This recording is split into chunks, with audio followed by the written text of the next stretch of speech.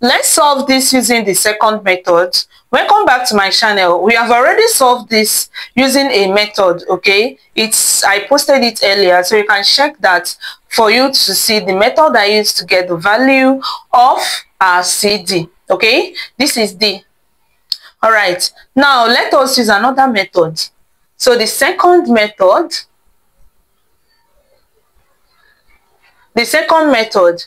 permit me to clean this. I actually need all the spaces that I can get, okay?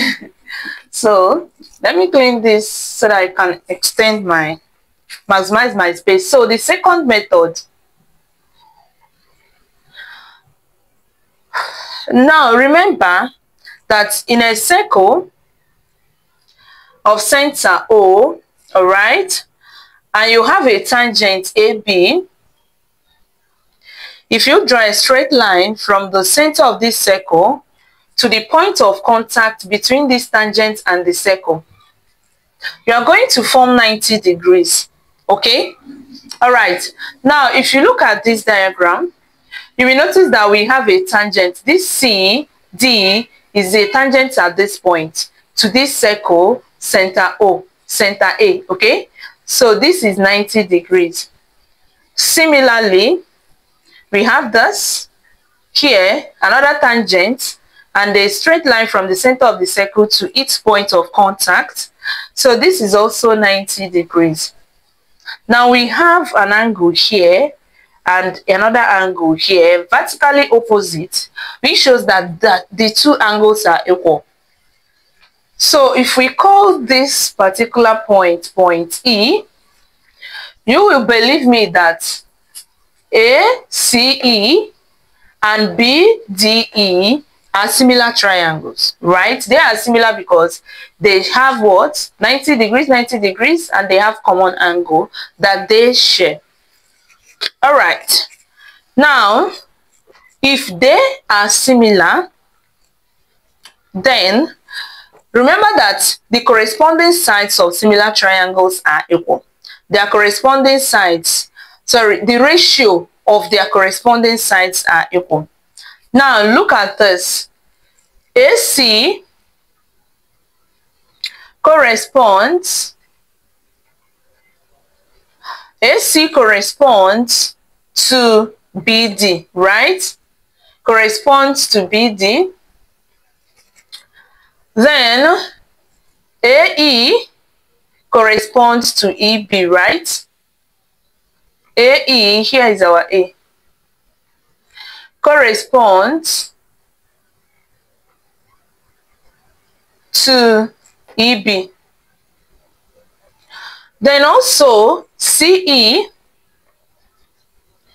corresponds to ED. Now, where am I driving at? This simply means that if I say AC over BD, it should be equal to AE over EB. All right, which should be equal to CE over ED. Now, we need to get the value of CD, which simply means that if we can get the value of CE and the value of ED, if we add the two together, we are going to get the value of CD. Okay, so everything what we are doing now is that we are trying to get the value of CE and ED, and once we get two of them, we add them together to get the value of CD. So CD is equal to CE plus ED. So let's leave it that side. Then let's continue. Now, what is our AC? Our AC is 2 and our BD is 5, is equal to, now AE, if we say let EB, that is from here to here, if we call that X, if we call here X, remember that BA, that is AB, is 10. So it means that AE should be 10 minus this X, right? 10 minus X. That is for AE. So let's clean this to avoid confusion. Now let's write AE is 10 minus x divided by EB, which is x. Now let's solve this and get the value of our x. Alright? If this is the first time you're seeing this amazing channel, click the subscription button and turn on the notification bell so that you don't miss our amazing videos. Yes. Give us a thumbs up if you're actually enjoying this video. If you're a returning viewer, a returning subscriber, thank you so very much. Now, you can tune in at your convenience. There must be something new for you to watch by the grace of God, okay? All right, let's continue. Now, let's cross multiply. Cross multiply. So, if we do that, we have 5 multiplied by 10 minus x is equal to 2 multiplied by x. Now we have, let's open the bracket. 5 times 10 is 50. 5 times minus x is minus 5x is equal to 2x. Now let's transfer this to this side. 50 is equal to 2x plus 5x. 50 is equal to 7x. Now let's divide both sides by 7.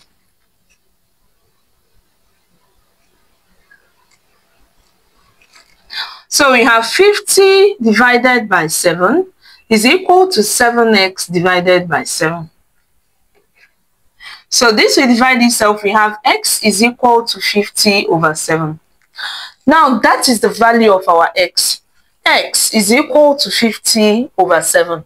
Now why do we need the x? Because we need this side, this AB, this AE and this BD. You are going to see why. So our x now is equal to 50 over 7. That means that BE is 50 over 7. So permit me to clean this. So x is equal to 50 over 7. Now AE will be 10 minus x, right? So let's clean the board and solve AE.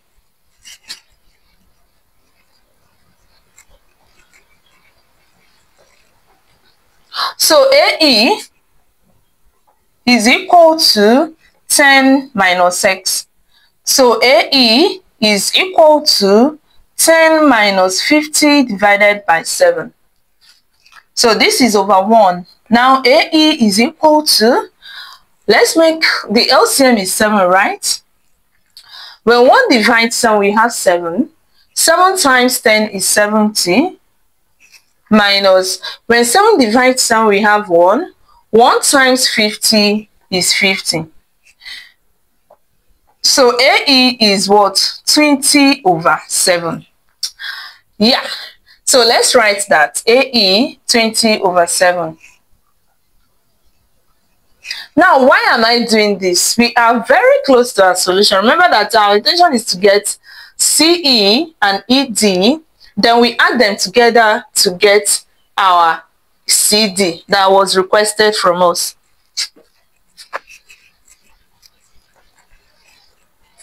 All right. Now let's draw out triangle ACD. So if we do that, this is what we have. Let me clean this so that I have enough space. So let's draw out triangle ACD. So this is A, this is C, and this is E, right? Now from here to here is 2. AE is 20 over 7. This is right angle. And we need CE, right? By Pythagorean theorem,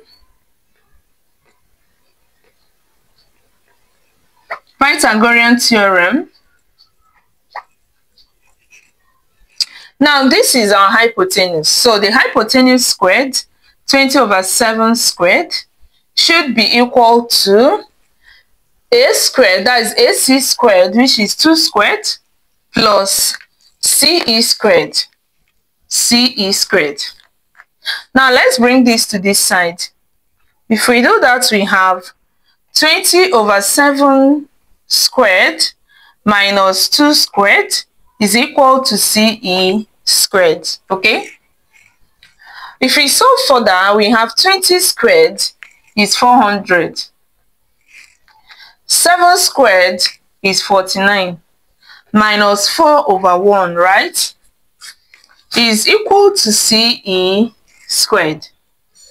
Now, the LCM of 49 and 1 is 49. 49 divided 49, we have 1. 1 times 400 is 400. 1 divides 49, we have 49. 49 times 4, permit me to use my calculator so that we do this faster, okay? So 49 multiplied by 4 is 196. Is equal to CE squared. Now, for 400 minus 196 will give us 204 over 49 is equal to CE squared. So let's take square root of both sides. So square root of 204 over 49 will give us CE, right? Okay, so square root of 204 is not a perfect square. So let's try to find what is going to give us.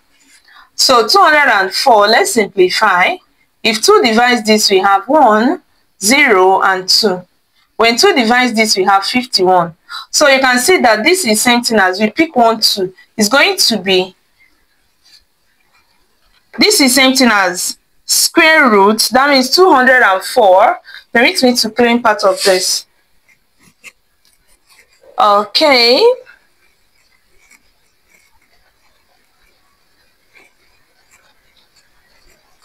All right. So it simply means that we can write this as square root of, now 204 can be written as 4 times 51. 4 multiplied by 51 divided by square root of 49 is equal to CE. So this can be written as square root of 4 multiplied by square root of 51 divided by square root of 49 is equal to CE. So square root of 4 is 2. So what we have is 2 root 51 divided by, and square root of 49 is 7. Okay? And this is our CE. So now we have gotten our CE as 2 root 51 divided by 7. Okay, now let's get our ED.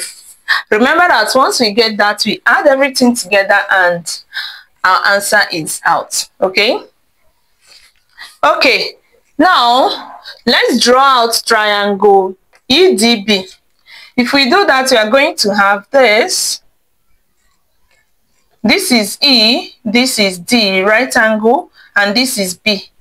So from here to here is our X. Remember, from EB is our X, and our X is 50 over 7. So here is 50 over 7. And BD is 5. So ED is what we are looking for. Now, using the Pythagorean theorem as well, we are going to have, let me write this here, 2 root 51 over 7. Okay? Now, using the Pythagorean theorem, we will say 50 over 7 squared is equal to 5 squared plus DE squared. Now, 50 squared is 2,500 over 7 squared is 49 minus 25, is equal to 25 plus DE squared. All right, let's transfer this to this side. We have 2,500 divided by 49 minus 25 is equal to DE squared. Now let us solve this. The LCM of 49 and 1 is 49, right? So Now 49 divide itself, we have 1. 1 times 2,500 is 2,500. Minus, when 1 divides 49, we have 49. Then 49 times 25. Let me use my calculator. We are going to have 1,225 is equal to DE squared. Now let's subtract 1,225 plus from 25. We have 1,275 divided by 49 is equal to DE squared.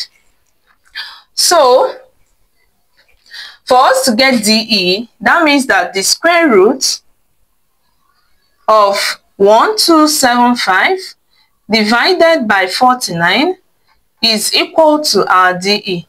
Okay? Now, we are going to solve this to get what is going to give us.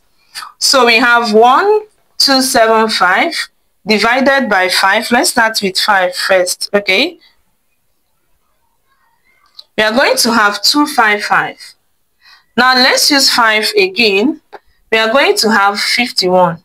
So you can see that 1275 can be written as square root of 25 times 51. Okay? So I'll now write this as what? Square root of 25 multiplied by square root of 51, which will give us square root of 1275 divided by square root of 49. Okay? Yeah. And this is equal to DE. Now, square root of 25 will give us 5. Square root of 25 will give us 5. Let me clean this. We don't need it anymore. Sorry, this is root 51. Alright. Square root of 25 will give us 5. So we have 5 root 51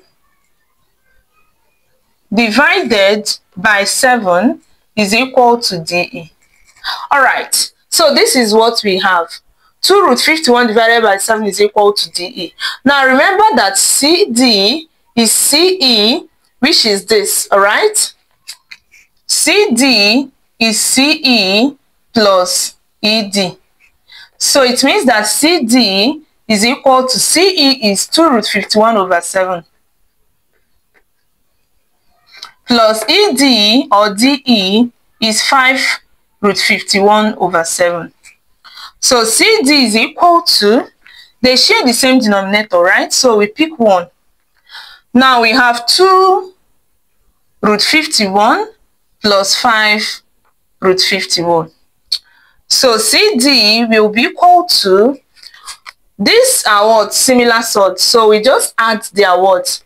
Their coefficients. 2 plus 5 is 7. So it's going to be 7 root 51, right? Divided by 7. Now, if you solve this, you can see that CD is equal to root 51. If you press this in your calculator, you are going to have an approximate value of 7.14 units, which is exactly what we got using the other method. Okay, thanks so much for watching. See you in my next video.